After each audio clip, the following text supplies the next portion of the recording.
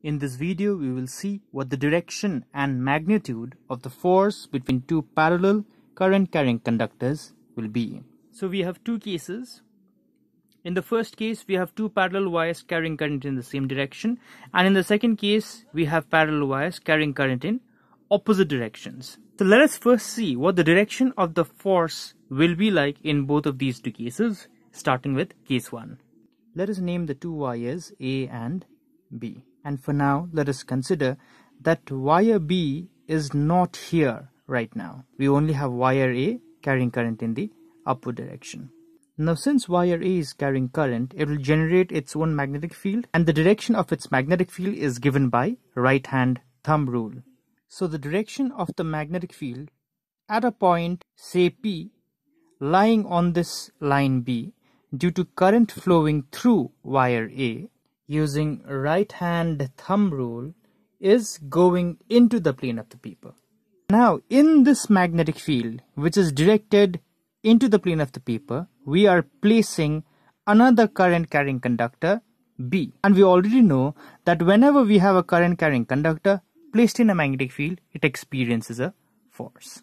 Now, the direction of the force experienced by a current-carrying conductor placed in a magnetic field is given by Fleming's left-hand rule. According to Fleming's left-hand rule, if the forefinger of our left hand points in the direction of the magnetic field, the middle finger points in the direction of the current, then the thumb will point in the direction of the force acting. So, the magnetic field is into the plane of the paper, the current flowing is in the upward direction, then the thumb points in the direction of the force acting. So to say, the current carrying wire B in the magnetic field of A experiences a force which is directed towards the conductor A itself. So we see that the current carrying wire B experiences a force in this direction. Now let us change this very scenario by considering that the current carrying wire B is here, but current carrying wire A is not here. Since current through wire B is flowing in the upward direction, the direction of the magnetic field generated due to this current flowing through wire B at point Q, according to right-hand thumb rule, will be in the upward direction at point Q, as you can see. So in this magnetic field, which is coming out of the plane of the paper, we are placing conductor A carrying current in the upward direction. So considering points lying on wire A, the magnetic field is coming out of the plane of the paper. The current is flowing in the upward direction, so the thumb gives the direction of the force, which is directed towards wire B. Therefore, we see that two current-carrying wires carrying current in the same direction, they experience a force which is directed towards each other. That is, they are attracted towards each other. Now use Fleming's left-hand rule in this second case also. That is in the case of two parallel wires A and B carrying current in opposite directions. And you will see that these two wires, they experience a force in opposite directions. That is, these two parallel wires carrying current in opposite directions, they will repel each other. So don't forget, two parallel wires carrying current in the same direction, they attract each other, whereas two parallel wires carrying current in opposite directions, they will repel each other. Now let I1 be the current flowing through wire A and I2 be the current flowing through wire B. Also let R, small r, be the separation between the two wires. Although it's not shown in the picture, let us consider R to be the separation between the two wires. Therefore, if B1 be the magnetic field at any point on the wire B,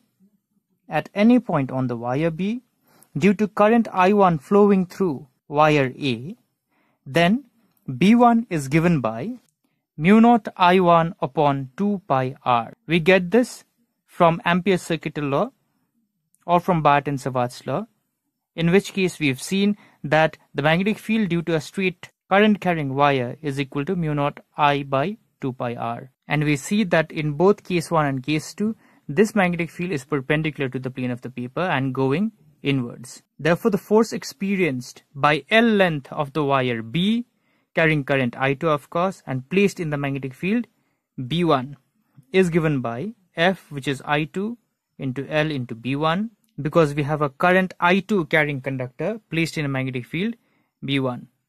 So which is equal to I2 L B1 sine 90 degrees, because current and magnetic field are perpendicular to each other. Thereby we get F is I2 L into mu naught I1 by 2 pi R. Thereby we get F is equal to mu naught upon 2 pi I1 I2 L upon R.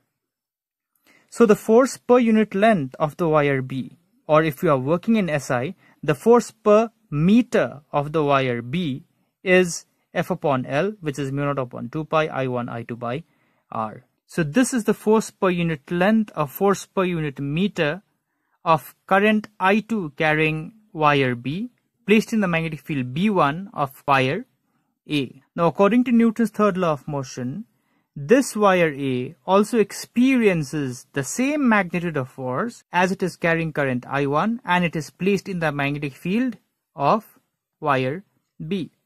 Finally, in this expression, when we put I1 is equal to I2, which is equal to I, then this expression becomes F upon L is equal to mu naught by 2 pi I squared by R. Now, say I is equal to 1 ampere, R is equal to 1 meter. Then we see from this expression that F upon L comes out to be 2 into 10 to the power minus 7 Newton per meter. So from here, we get our definition of ampere. Therefore, we see from here that 1 ampere is defined to be the current which, when flowing through two parallel wires placed 1 meter apart, produces a force of 2 into 10 to the power minus 7 Newton per meter of the wires.